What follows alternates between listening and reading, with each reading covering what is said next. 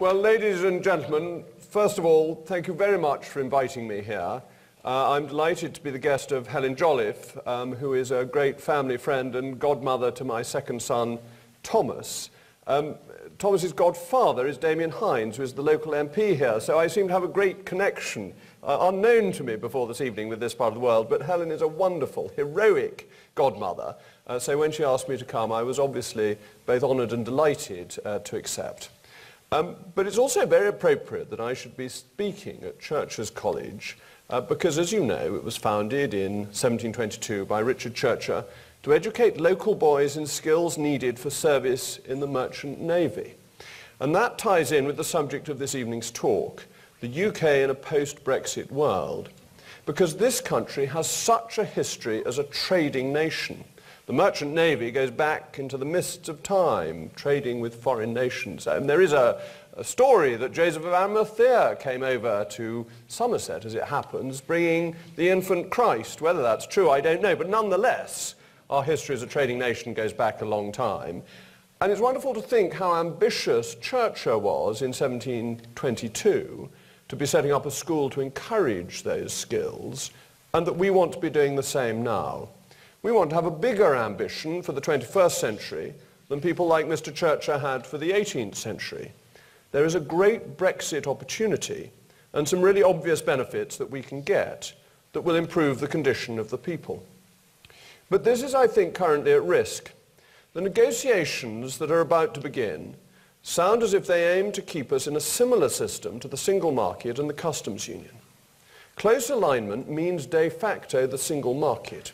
It would make the UK a rule taker like Norway, divested of even the limited influence we currently have. 90% of global trade growth is expected to come from outside the European Union. But we would be tying ourselves to a system that seeks to protect the current declining status quo rather than engaging with the challenge of the next generation. Conformity with EU rules will also prevent us from making meaningful trade deals with other nations where we could secure reduction of the non-tariff barriers and regulatory distortions, which are often worse than tariffs. They impose such high burdens on importers that no one bothers. And they're not there for safety or scientific reasons, but for protectionist ones. No sensible nation would negotiate with the UK for a marginal gain when we would merely be a vassal of the United Kingdom. The customs union is worse. It protects industries that we often do not have and helps continental producers on the backs of UK consumers. The EU-funded CBI, that lover of vested interests, wants it to favour inefficient incumbents against poor consumers. Whether it is a or the customs union, it is a protectionist racket that damages the interests of the wider economy. This would deny us some of the early and easiest Brexit advantages which relate so much to trade, to the ability to trade freely. Economic arguments for one-way free trade, let alone for trade deals, are well known. For example, 21% of people's income is spent on average on food, clothing and footwear. These are the highest tariffed areas in the customs union. 11.8% on clothing, 11.4% on footwear, while food is so heavily tariffed and obstructed that it's almost impossible to import. This hits the poorest in society most. The poorest who spend an even higher proportion of their income, even above the 21% I mentioned, on food, clothing and footwear. The first gain that we can have is by removing all the tariffs on those goods which the UK does not produce, thus giving a real terms income boost, most of all to the poorest in our society. To that group of people who Theresa May spoke about during her famous speech on the doorstep of Downing Street, when she had just kissed hands and become Prime Minister. Just the people Mrs. May wanted to help. I think Mrs. May's words were inspirational and should underpin what the government does. The United Kingdom, though, should be more ambitious than this and take the benefits of the best regulatory models and then challenge for global technological leadership. We know, as I've said already from Mr. Churcher in 1722, that we have long been one of the world's great trading nations. Despite our relatively small geographic size, we are still the second biggest exporter of services and one of the largest foreign investors, the United States being first in both cases. We are an open and welcoming nation, not least to foreign investment. We have both a large stock and regular inflows of foreign investment coming into this country. By some measures, second only to the United States and even bigger than China, excluding Hong Kong and Macau. Such a nation as ours should take responsibility for its own future and become a role model for the rest of the world. Already, 2 of our universities are the best in the world. We have a high-tech sector and are the site of the world's premier financial centre. We must build on this comparative advantage in the knowledge economy. Surely we must become an innovative hub, a centre and driver of the world's technological advance. But to do this, we must ensure our regulatory system promotes competition on its merits and thus enterprise. We should succeed or fail based on the quality of our ideas and our capacity for hard work, not on the ability to lobby the government to get regulations or laws to obstruct competition. Our system cannot be tied to regulations that stifle innovation. At the moment, the UK in the European context is the best of a bad bunch. Europe lags far behind other comparable regions in the Global Entrepreneurship Monitor's ranking of the rate of business startups. All we manage is to be the best in a sclerotic Europe. Compared to the dynamism of the United States, of Asia, the UK has a long way to go to translate its brain power, its little grey cells, as Hercule Poirot used to call them, into entrepreneurial companies. To build this capacity is to make our nation ready for the next 100 years. In the future, there will be a premium on creativity and judgment in industries that rely on intelligence as opposed to pure manufacturing. The jobs that people, as opposed to artificial intelligence, will do will be in precisely the space where Britain has the greatest advantage. This does not mean a nation of computer scientists. Innovation and creativity can be applied to all the leading edges of any industry, and it is these leading edges that the British are in a position to capture. In a truly competitive enterprise environment, no one can know precisely what those industries are.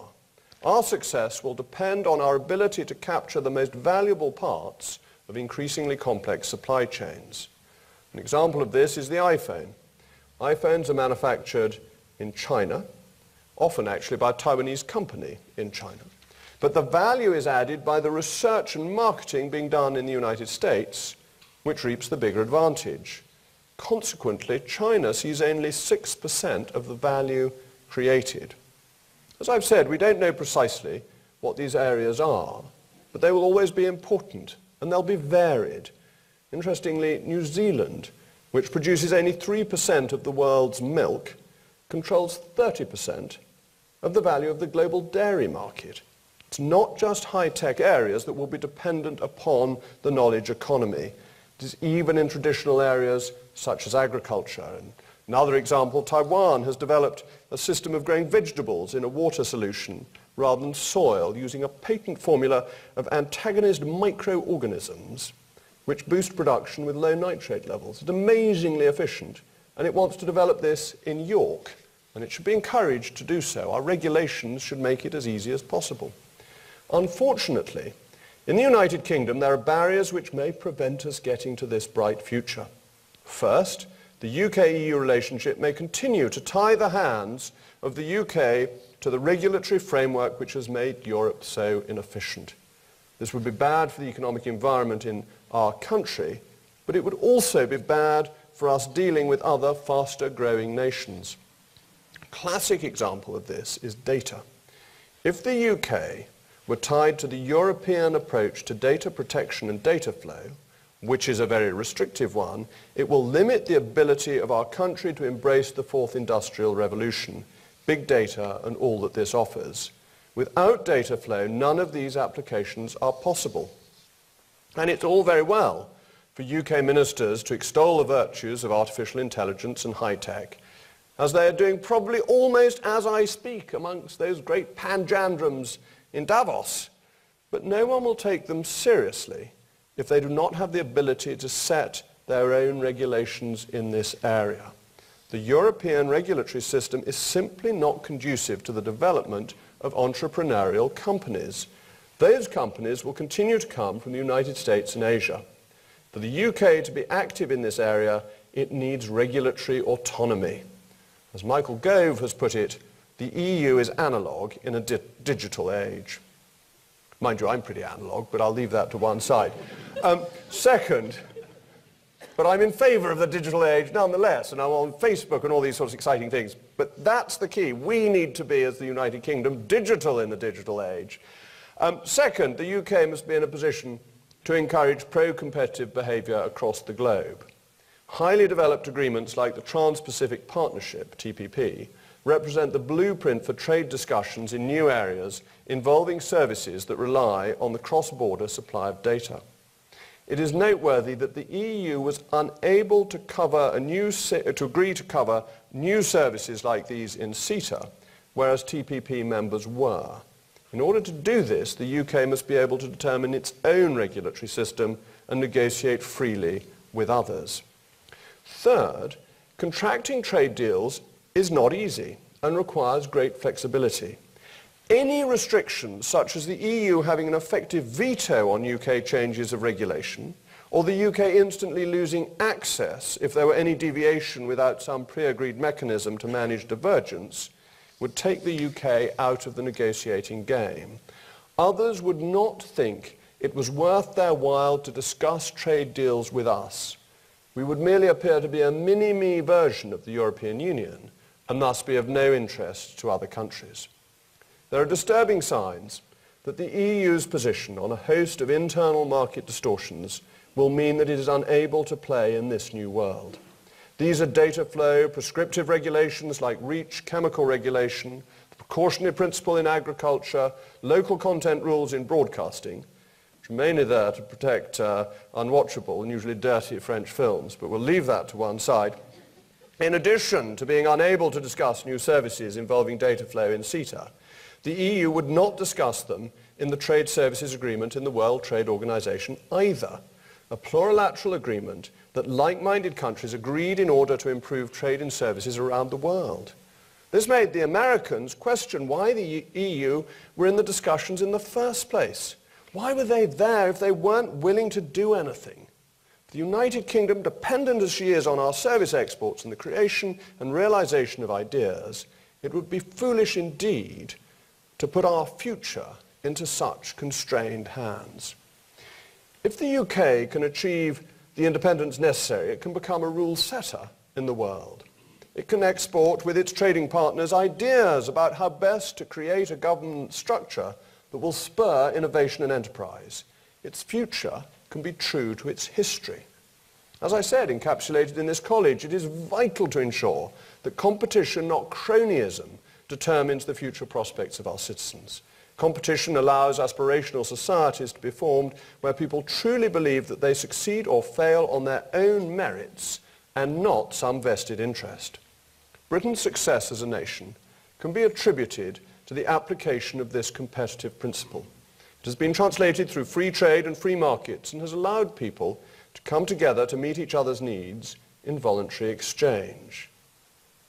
We have reached the portals of a tremendous possibility. If the UK is to execute an independent trade policy, then it can play a role in ensuring that there is an injection of wealth into the economy.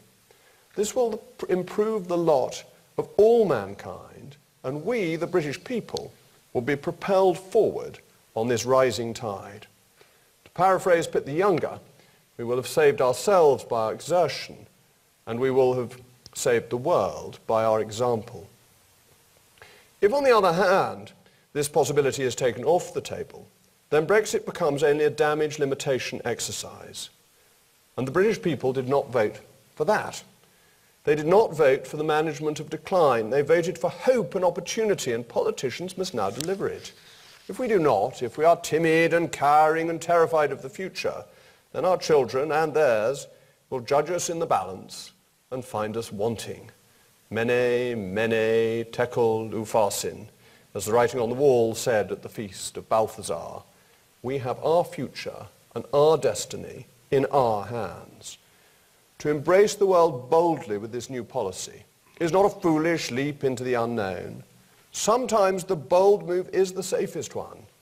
Sir Walter Raleigh said, "Fain would I climb, yet fear I to fall." We must not fear too much the fall. For too long, our negotiators seem to have been cowed by the EU. Their approach seems that we must accept what the EU will allow us to do and build from there. This is no way to negotiate, and it is no way for this country to behave. We must negotiate from the international trading framework in which both the UK and the EU sit as equal partners, whose provisions govern our behaviour. We must also not confuse the EU's opening bid with its bottom line.